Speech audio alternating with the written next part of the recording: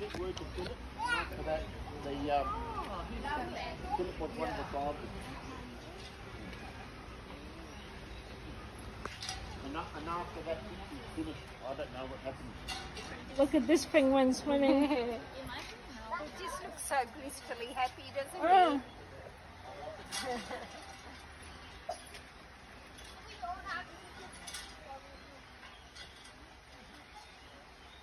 This is good. The last couple of times I've been, they haven't been in the water. Oh, see, everyone comes up when you're here. They have Oh, those look at him. Nest Island as well, the fairy penguins. I remember those. Yeah, because I grew up in a place. They don't have them anymore. That's up in the hills.